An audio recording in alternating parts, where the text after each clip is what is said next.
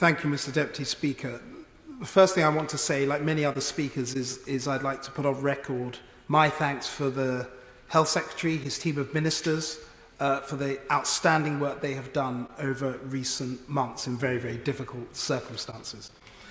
Covid-19, as we all know, is a very difficult disease. It's a terrible disease. It can be fatal. My father got it. My father's an NHS doctor, consultant, very much in the sort of target danger range. And he got it, survived, and is fit and well. My mother also got it from him, she likes to add. She recovered much faster.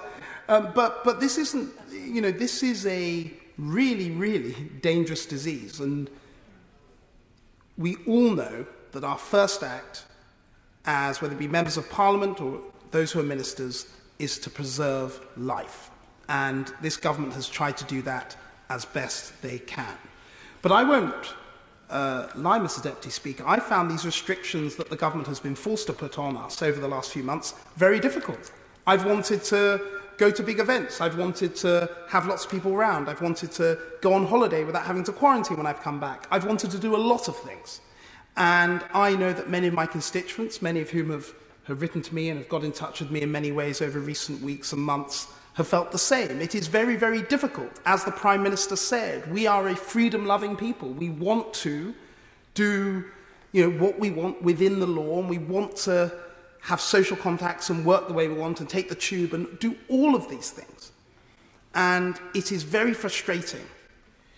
But just because it is frustrating does not mean we do not need controls. And I have spent a huge amount of time thinking, researching, talking to people, reading over recent weeks and months about the different ways in which we can go through this. And of course, we can all point to a decision that we may have made slightly differently, slightly earlier, slightly later. But overall, I think the government's approach to this has been right thus far. And going ahead, looking forward, there are some things that I believe we need to bake into our approach now. The first thing is that we all need to remember that we might have to live with this virus for many months. We hope there will be a vaccine, but there may not be, or indeed if there is one, it may not be very effective at first. And we have to accept that from the start. We need to make sure we keep our children in school, keep businesses open, and we are now better placed due to the good work of the government, whether it be in test and trace, improving the testing capabilities, and the support given, financial support given to many businesses. We need to keep those things. We also need to remember that social contact does matter. It isn't something that's a nice ancillary to life. It's critical. Loneliness, bad mental well-being, as we've heard from many speakers, can also damage people's lives hugely. I've been very struck by the number of people that have got in touch with me and said, I live alone, I have no family. If you have a lockdown, I don't know if I can take that. So I do believe we need to bear social contact in mind as of critical importance.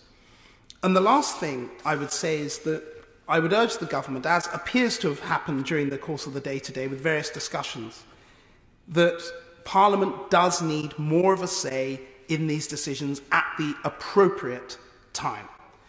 Because I think that would not just help MPs understand the requirements more, but it would also help the government and the public explain those to our constituents who we represent.